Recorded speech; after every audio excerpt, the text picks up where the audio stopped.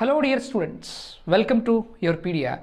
Today I am going to discuss one of the previous questions that was asked in HPCL interview, that is from electrical engineering. Yeah, read the question. The question is, what is the use of conservator in transformer? Yes, there is a part called conservator in transformer. How it looks, what is the purpose of that, and all we are going to see. Yeah, if you see, this is how conservator looks. This is how conservator looks of a transformer.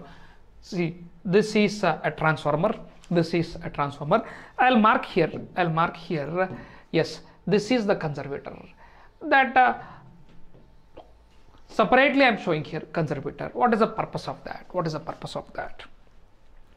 The very first purpose of that conservator tank is to provide the space for oil, transformer oil. What is the purpose of the oil?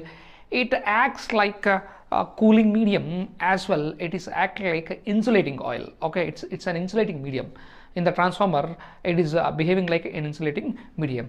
It will provide the space for the circulation of this conservator. Is going to provide the space for the circulation of that oil. See, it is not completely filled with the oil.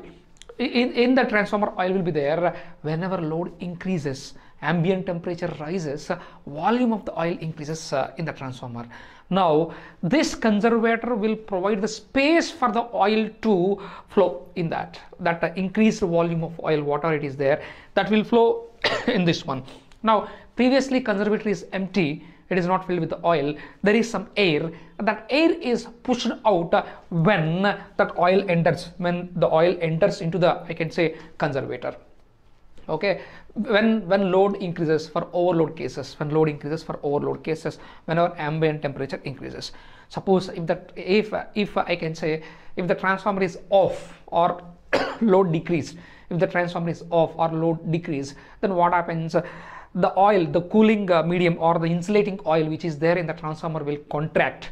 Then there will be enough space through breather. There is an equipment called breather. Yes, you can find this one. Yeah, you can see this is the conservator tank. This is the breather. To this see, through this breather some air will enter into the conservator tank, and that will enter into the insulating medium, that is oil.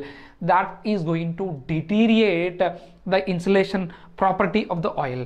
For that, we are going to fill this breather with silica gel. Why? Because the air which is coming from the outside atmosphere, when there is no load or when the transformer is off or when the load decreased, is going to have moisture. That moisture may deteriorate the quality of the oil which is present in the transformer. To take out that moisture, silica gel is kept in this breather. Yes, this is the breather. Okay, this is the transformer. This is the transformer. This is the conservator tank. I am showing separately here. This is the conservator tank.